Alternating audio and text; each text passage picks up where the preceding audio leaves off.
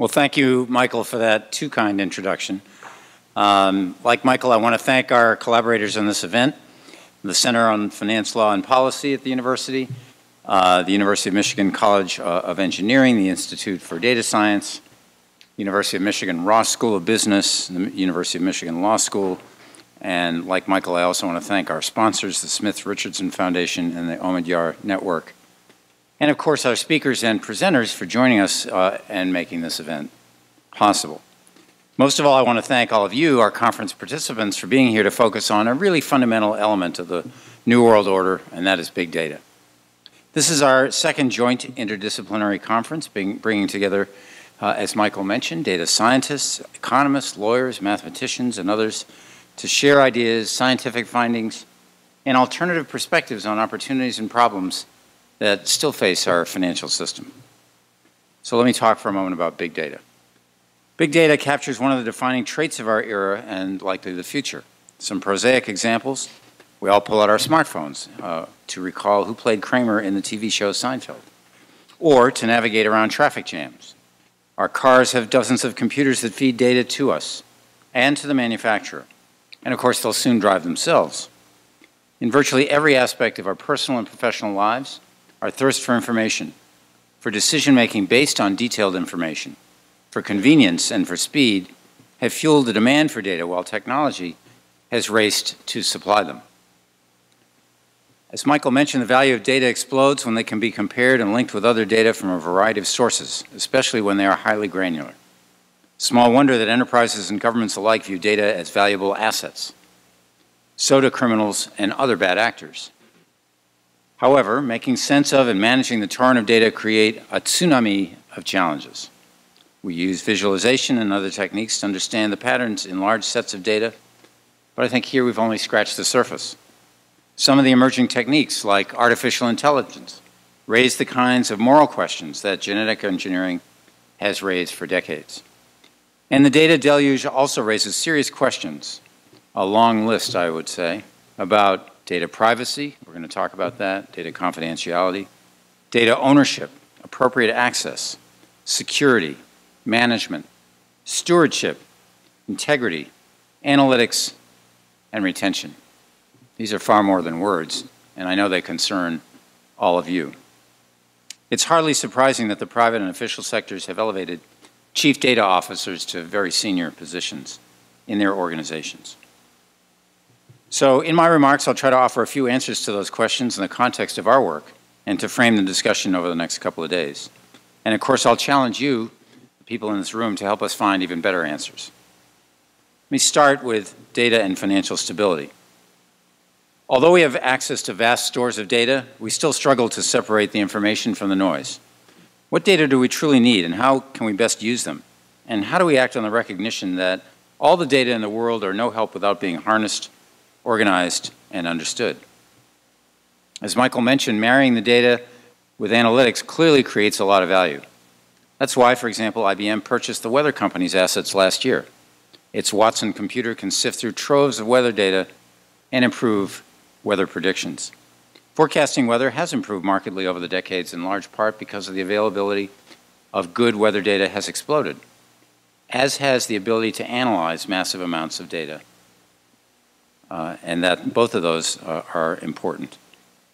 Let me give you some context for thinking about data needs for our work in financial stability analysis. Now, some people propose that the OFR should be a financial weather service, poring over troves of data and identifying patterns of financial storm signals to predict a gathering crisis.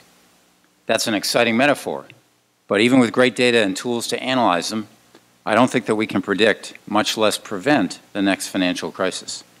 Instead, we seek to make the financial system more resilient to shocks by helping to identify and analyze vulnerabilities that can morph into system-wide threats.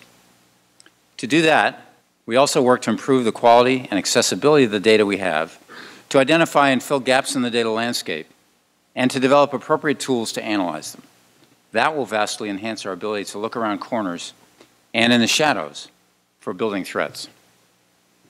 Now, our financial system and the regulatory framework governing it have evolved rapidly, paralleling the revolution in data and technology over the past few decades.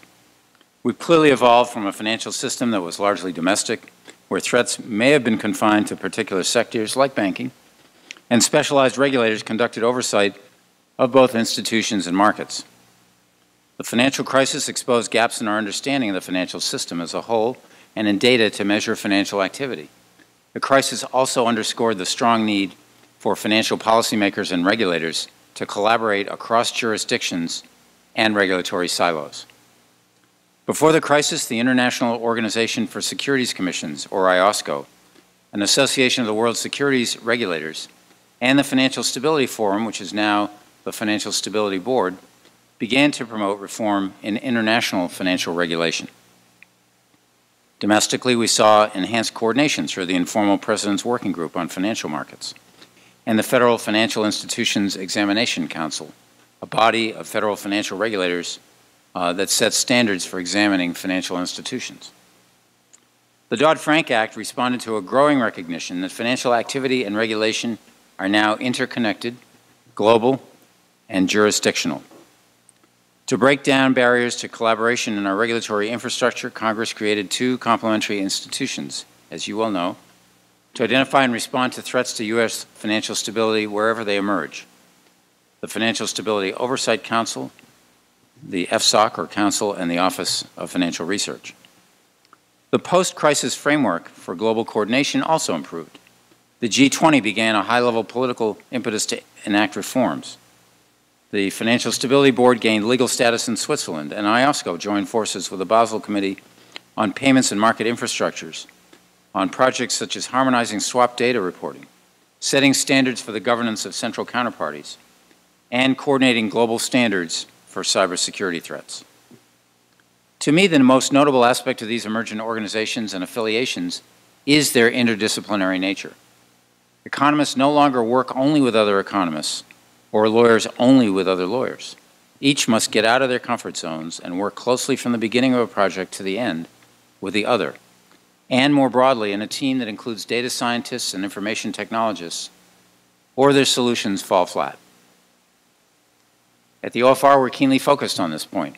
Late last year, we adopted a programmatic approach to our work, which identifies core areas of concentration that align our priorities to our mission. We're initially focusing on 8 core areas. Some relate to institutions and markets, central counterparties, market structure, financial institutions, while others involve tools, monitors, and stress testing. The final 3 of our programs focus on the scope, the quality, and the accessibility of financial data, the topic of this conference. Our programmatic approach is interdisciplinary by design. A senior staffer with relevant expertise leads each of our program teams. That person could be an economist, a market analyst, a policy expert, or a data scientist. Each team is made up of researchers, data experts, lawyers, and technologists. In addition, the teams include external affairs specialists who help us align our priorities with stakeholder needs and communicating our work and findings to those stakeholders. This retooling of the way that we work by convening centers of interdisciplinary coordination is already paying off. For example, our U.S. Money Fund Monitor is an interactive visualization tool to display highly granular data collected by the Securities and Exchange Commission, or SEC. Both policymakers, who are analyzing the effects of Brexit and the impact of the SEC's new fund rules on U.S. markets, and the news media have cited its utility. In designing the monitor, analysts who are expert in these markets worked with lawyers who negotiated data rights, technologists who built the user-friendly tool, and public affairs specialists who helped figure out how to efficiently communicate the most valuable information to our stakeholders. I invite you to visit our website to use this tool for yourself. Let me switch to data scope, quality, and accessibility.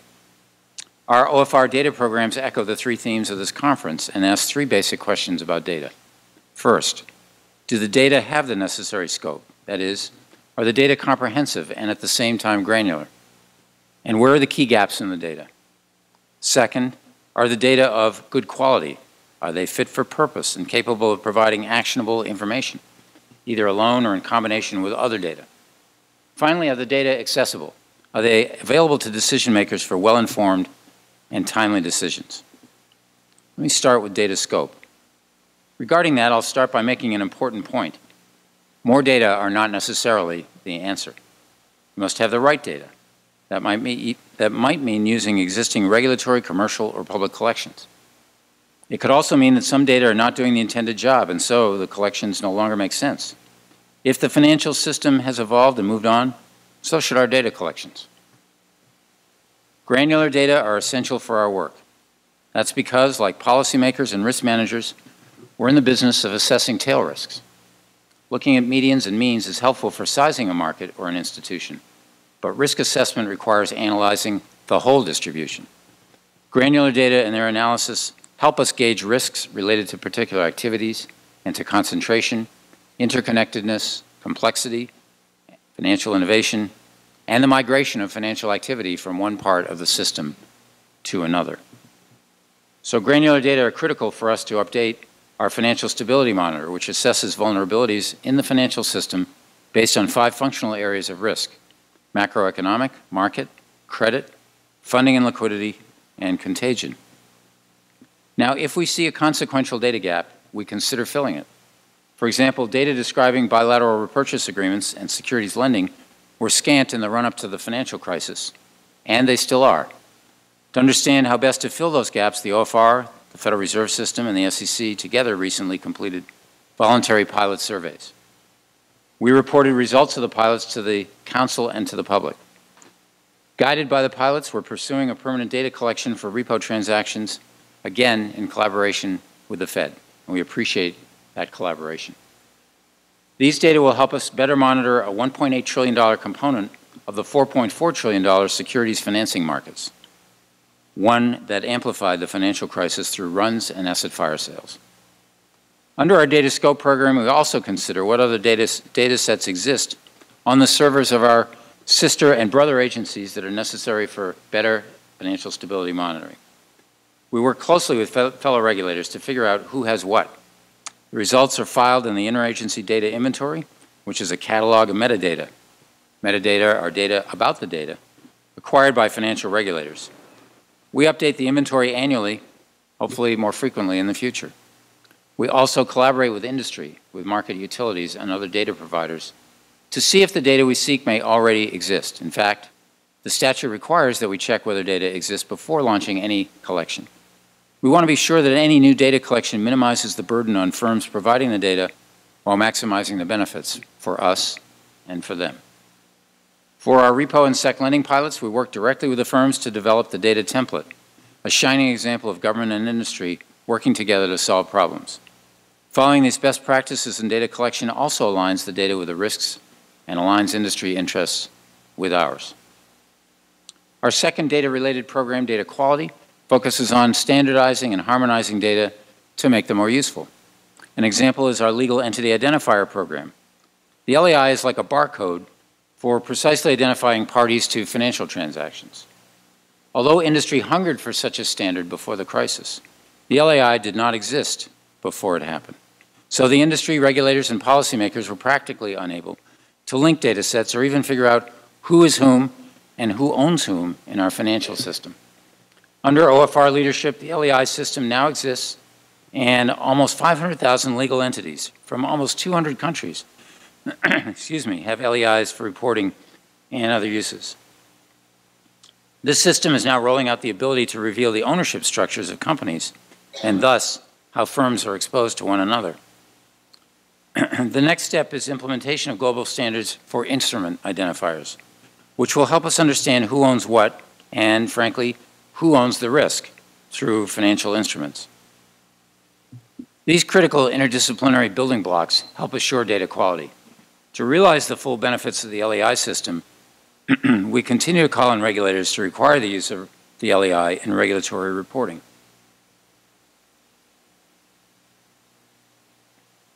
I get choked up when I talk about the LEI. Let me turn last to data accessibility. Our data accessibility program starts from an obvious premise. What good is any data set if you can't get it and use it when you need it? A major challenge is to achieve a balance between securing confidential data and making data appropriately available to stakeholders, including policymakers, regulators, markets, and the public. This program aims at finding that balance. Trust and verification are crucial for sharing data. Data providers such as financial firms, domestic regulators, and foreign authorities are reluctant to share data without trusting that, first, the need for confidentiality is recognized, and second, once shared, the data will not be breached or carelessly shared further. Verification, even of trusted parties, helps build that trust. And I would point out that the Irving Fisher Foundation, as part of the Eurosystem, has published an excellent review of best practices in data sharing. Reputations are at stake, and any regulator, including the OFR, recognizes that it must protect excuse me, confidential data, or prospective data providers will be reluctant to cooperate in the future. At the OFR, we've been highly successful at gathering data voluntarily from other regulators, market infrastructures, and firms with those promises made and kept. We have dozens of memorandums of understanding, or MOUs, that reflect common understandings of the importance of strong information security regimes, agreement on what data must be secured at what level of security, and other process-oriented clauses dealing with court subpoenas and Freedom of Information Act requests. We've found this approach fruitful. In fact, the OFR has been leading an interagency working group developing best practices for data sharing like the one in Europe. This group is working on a common vocabulary for identifying data, definitions of information security levels, and model language for MOUs. This project is particularly exciting because for the first time, we've created a community of financial regulatory lawyers specializing in data sharing agreements and memorandums. I would hasten to add that lawyers are not the only ones who have skin in this game. I believe that this interagency partnership will greatly speed the creation of MOUs and lead to greater familiarity and therefore trust. Now, the OFR's data collection, rulemaking, and subpoena authority are also critical for our work. We intend to conduct a rulemaking on repo markets very soon. Of course, a rulemaking is superfluous if the desired data already exists elsewhere, either at a regulator or at a firm. A subpoena is a great tool to have in the toolkit. It enhances our power to persuade. Someone recently said to me, and this was an economist, that you can learn a lot more from a subpoena than you can from a regression analysis. Of course, this tool must be used judiciously. A subpoena carries costs to the reputation of the organization, to its ability to really get the job done, and through the sometimes time-consuming process of judicial enforcement. So far, we've chosen to pursue the cooperative approach to data sharing. This approach is not perfect because the process takes persistence and it takes time, and the data once obtained may not fit their intended purpose. Moreover, the provider of the data may impose limits on further sharing the data, making use of the data for public or regulatory reporting challenging. International data sharing can be even more challenging, although I will confess that it is often easier to collaborate and work with our global counterparts than it is with our domestic ones. And that's because the absence of a common overseer and legal framework is not there. In that environment, MOUs also advance the game. We have one with the Bank of England, and markets regulators and enforcement entities have long relied on informal MOUs and international soft law to gain cooperation. Now, at last year's conference here in Ann Arbor, we heard of many promising technologies that might help solve the trust problems that can impede data sharing. For example, computing techniques may be able to mask counterparty data, but still reveal concentrations of a particular counterparty or network and the risk in them. As these technologies mature, they might help us solve a problem such as combining U.S. data on swap positions with those of European regulated entities without revealing the names of the firms themselves. Now, as an economist by training, even one supported by a cadre of technologists, lawyers, and data scientists, I won't presume to enumerate the possibilities that exist in these other domains, but you can, and I hope you will. I hope our discussions here can help us imagine how to develop ways to use modern data and information technology science to collect data efficiently, to improve data quality, and to make data appropriately accessible to those who need them. Thanks again for your engagement here.